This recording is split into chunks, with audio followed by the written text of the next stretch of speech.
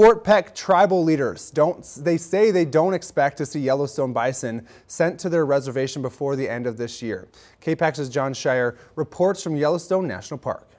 For decades, Yellowstone has struggled with how to control its bison population. Some are killed by state and tribal hunters every winter as they try to leave the park in search of food. But hundreds others are captured and sent to slaughter. This has led tribal officials and even former Montana Governor Brian Schweitzer to attempt to relocate some of the animals to Fort Peck tribal lands.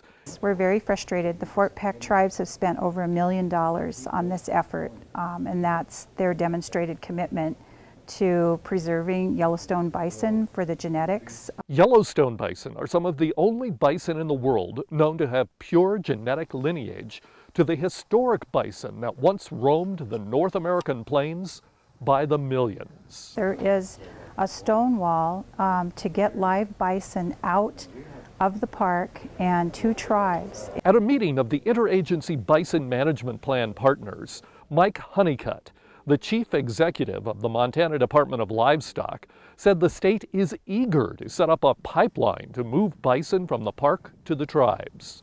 But it wants to make sure all federal requirements are met. Tribal officials claim those requirements keep changing. We've heard from some local sources that those animals have been in quarantine long enough that they can be certified disease-free by the state of Montana and allowed to enter the state legally. But we're hearing from Washington, D.C. that they need additional testing. And they're really handling this out of Washington, D.C. Ryan Clark with the Federal Animal and Plant Health Inspection Service says there is little communication he gets from his superiors in Washington, where the final decisions on moving the animals will be made. The actual maintenance of those animals in a separate pasture, completely away from the rest of the herd, would be costly. State and federal officials say the concern is that the bison could transmit brucellosis to cattle. That causes fetuses to abort. APHIS says that in Wyoming and North Dakota, bison have been known to transmit the disease to cattle. But in the greater Yellowstone area, only elk have been known to share that disease with cattle herds. In Yellowstone National Park, I'm John Shearer for MTN News.